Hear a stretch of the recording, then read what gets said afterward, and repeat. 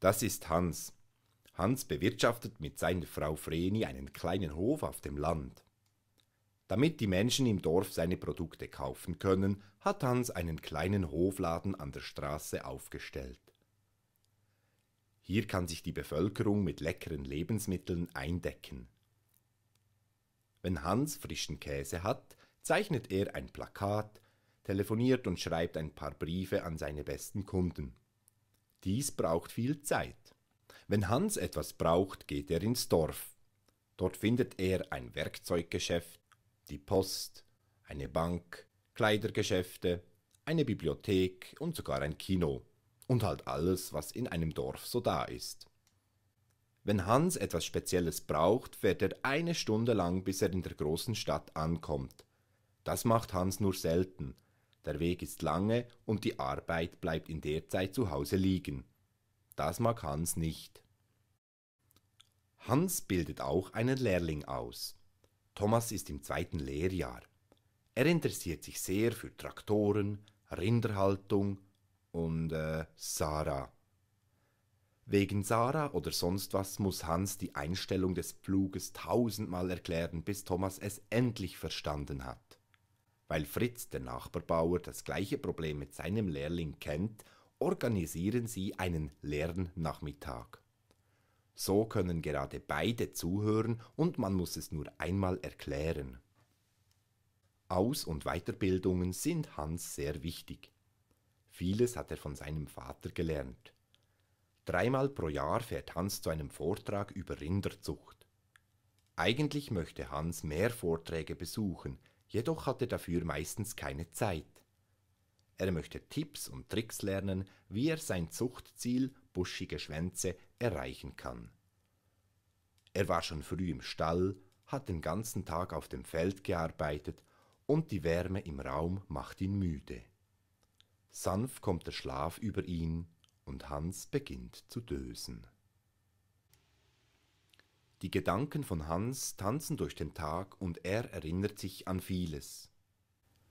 Warum ist die Stadt so weit weg? Ich muss doch noch meinen Kunden sagen, dass ich wieder Käse habe. Beim Pflug muss man unbedingt drauf schauen, dass... Thomas, lass jetzt her und schau zu, wenn sie schon etwas zeigen. Für buschige Schwänze braucht es genug Kalzium. Struktur ist wichtig für die Wiederkäuertätigkeit. Oh, ich sollte glaube noch irgendwie die Herbsterhebungsdaten. Wie schön, wenn ich nur könnte Raum und Zeit fliegen.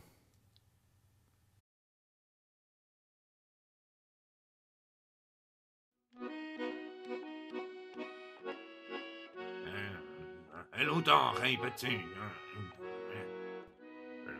Hey, schau mal, Keibentonner. Himmel, Vreni, schau eins, Digitalisierung erfasst die ganze Welt.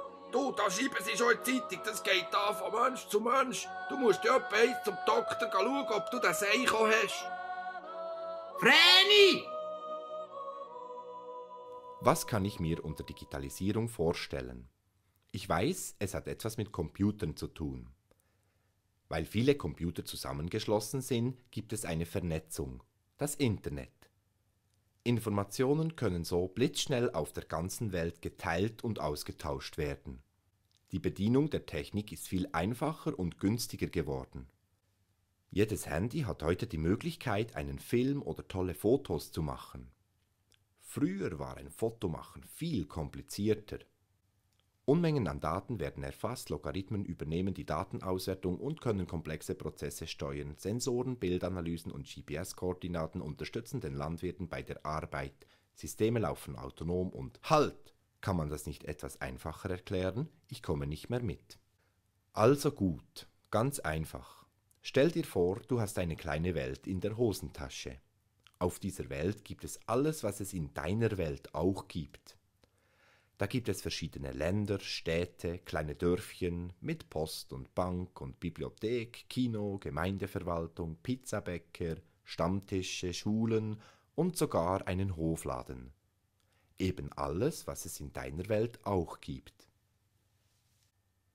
Weil die Welt so klein ist, kannst du blitzschnell von einem Ort zum anderen reisen.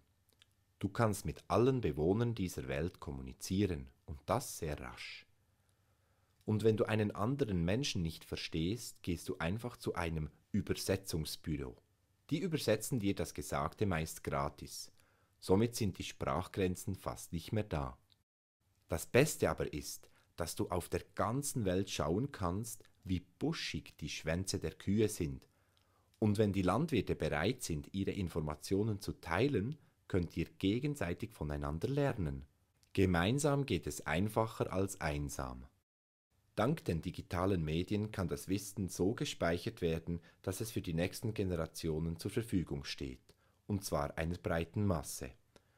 Du kannst also in Zukunft schauen, mit welchen Techniken der Urgroßvater die Schwänze so schön buschig brachte.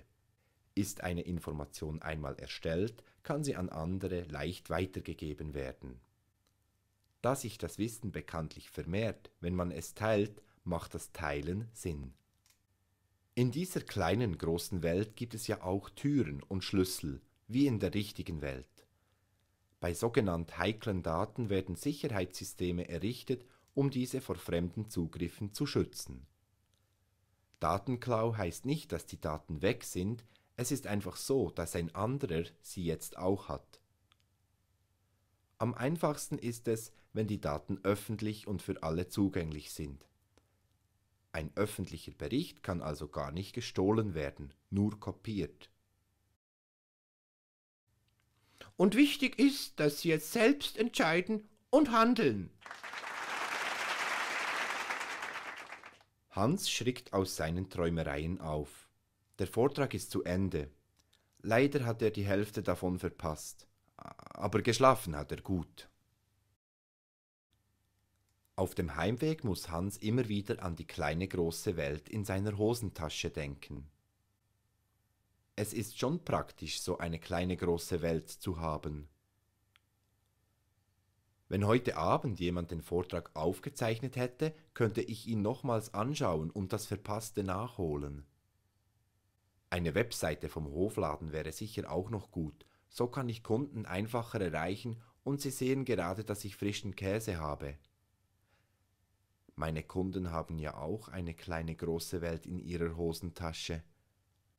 Ich könnte für Thomas ein Pflugvideo drehen, dann kann er es sich so lange anschauen, bis er es begriffen hat, trotz Sarah und mit Sarah. Und im nächsten Jahr zeige ich es dem neuen Lehrling und im übernächsten noch dem anderen und so weiter. Bis ich einen neuen Pflug kaufe und das alte Video mit dem alten Pflug gleich mitverkaufe. Und wenn ich Glück habe, gibt es ein Video beim neuen Pflug einfach so dazu. Dann muss ich nicht immer den Landmaschinenmechaniker fragen, wenn ich mir bei den Einstellungen nicht mehr so sicher bin. Und wenn Thomas selber ein Video zur Melkmaschinen machen könnte, würde er sicher viel dabei lernen und ich glaube, es würde ihm sogar Spaß machen. Apropos Spaß, ich sollte meiner Frau Vreni wieder einmal eine Freude bereiten. Kann ich vielleicht die neue CD von Östi Dritten auch in der kleinen großen Welt bestellen oder muss ich selbst wieder in die Stadt fahren? Ich habe doch noch so viel auf dem Hof zu tun. Der Traum von der kleinen großen Welt ist schon lange real. Unterstütze Landwirtschaftslernen noch heute, indem du es weitererzählst. Weitere Informationen zum Projekt und unseren Dienstleistungen findest du unter www.landwirtschaft-lernen.ch.